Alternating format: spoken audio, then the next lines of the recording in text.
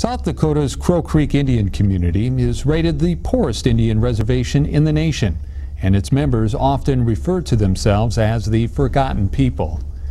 Located on the banks of the Missouri River, Crow Creek is just 50 miles east of Pierre, South Dakota's state capital. It is home to approximately 2,700 Dakota Native Americans whose ancestors in 1863 were exiled from Minnesota following the U.S. Dakota Uprising. Following a harsh winter, hundreds of imprisoned Fort Snelling, Dakota survivors were herded like cattle onto a single boat and dropped off at this strange wasteland just north of what is today Chamberlain. Traveling this gruesome boat journey, Presbyterian minister Reverend John P. Williamson described these conditions in a letter to his mother in 1863. 1,300 Indians were crowded like slaves and fed on musty hardtack and briny pork, which they had not half a chance to cook. Diseases bred in these 1,300 souls that landed at Crow Creek June 1, 1863, were soon reduced to 1,000. A teepee where no one was sick could scarcely be found, and it was a rare day when there was no funeral. The hills were covered with graves. The very memory of Crow Creek became horrible to the Santee Dakota Indians, who still hushed their voices at the mention of the name.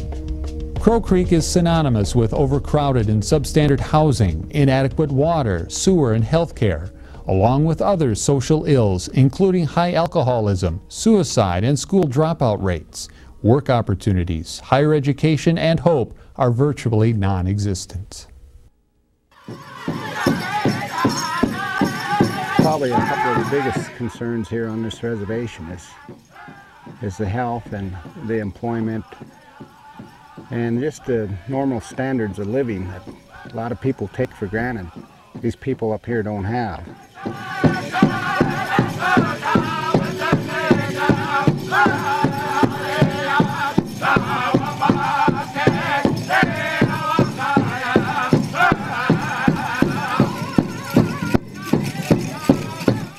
You are about to see real footage from real people and about real people in the Crow Creek Reservation of South Dakota.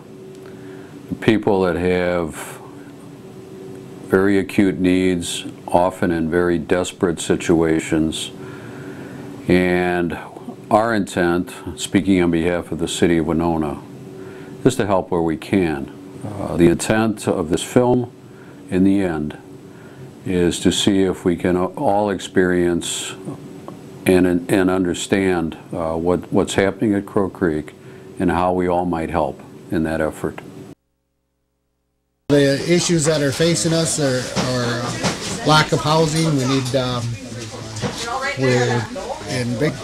need a lot of more help in the areas of housing. And the problem here with the mold is there is remediation available.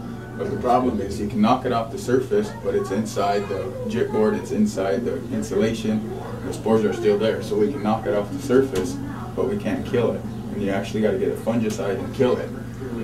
But the problem is shortage of money. Again, we got so much, priority. We got plumbing fixtures and stuff like that to fix up that it takes priority over something like this. But this is really a health hazard. What kind of percentage of the housing on the reservation has this particular mold? I'd say between 30 to 50%, to varying degrees, of course. Some are really bad. It's really bad in overcrowded houses where there's more people living in the house, so you have more moisture with showers, laundry, all that stuff. That's where it gets really bad, is in overcrowded houses. And I think this house is probably an example of that. You can see where they're trying to cover it up, but no matter what you do, it comes back. That's probably the major problem. That's why all these kids have breathing problems. That's just from poor construction. When these houses were built, they just they slapped them together. A lot of times they didn't even use caulking around the windows or the siding, so the wind just blows right through these houses. Moisture sets in and it never leaves. Right below where I live, Dad, there's a well. And it's so bad you can't even drink it. And but my nephew, That's the water he's got to use in his house. But if you want any water to drink, you got to buy it. And about 100 feet from his well, they dug another one and they condemned it. It's undrinkable. What do you do for septic tanks or sewage treatment? Is there?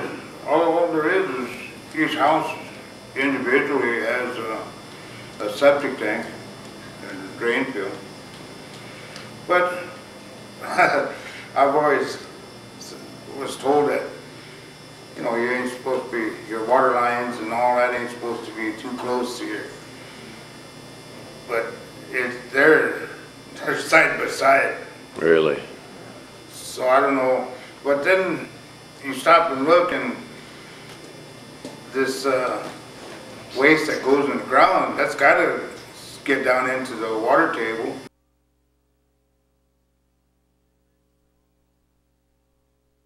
It's hard to find jobs down here. We do what we can, get by and stuff. In some cases, in a household of as many as 10, there may be nobody who truly has employment. The employment here is just virtually non-existent. There's no chance for them to go beyond just mere existence.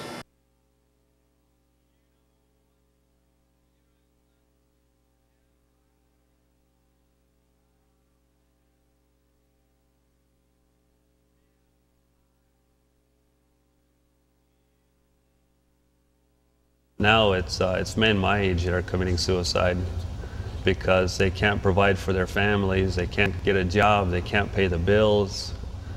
I lost a very good friend of mine here a couple of months back. He committed suicide just for the fact that he just gave up. Then we had another crisis last week. They closed down our Head Start program. Our Head Start program is like a preschool to kindergarten. The building is so infested with mold, it can't be fixed. The temporary building was put just on the ground. There was no foundation laid for it to be put on. So they think that has something to do with the mold really, you know, infesting in there. But what are these children gonna do? Where are they? I mean, you come from a home that's infested with mold, and you go to a place that offers you a little safety, a meal, a chance to learn something, get ahead of the game a little bit, and you go into that place and it's full of mold.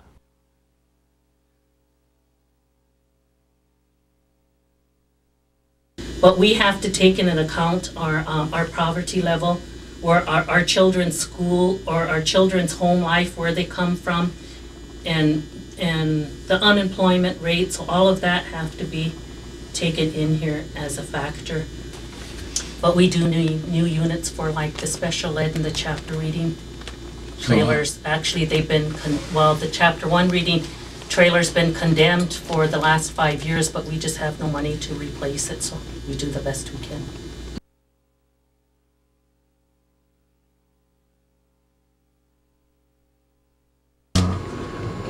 I think our students do better with teachers that aren't native, and also the native teachers from around here, they end up usually sticking around here because they got a vested interest in the community. Because right now, the number of Native American teachers that we have on staff is very minimal. And we've been without a gymnasium for a couple of years, and that's been really difficult on a couple of different reasons, not only for the athletic events, but our PE classes. You know, we don't, there's no place to have regular PE classes. You got to either use the outside court when it's nice, or you know, do stuff in a cramped weight room that we have.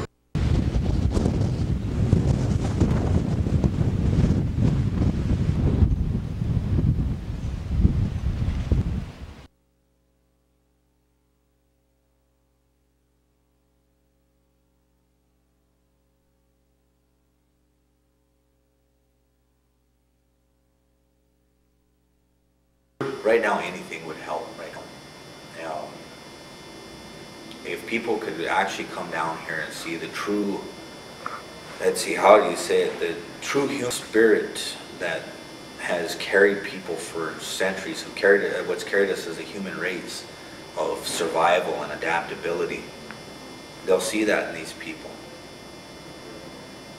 Of every single person here within the confines of this reservation, a very adaptable,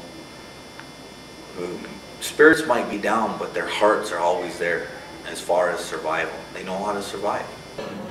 Once again, going back to our friends and neighbors and relatives in Minnesota and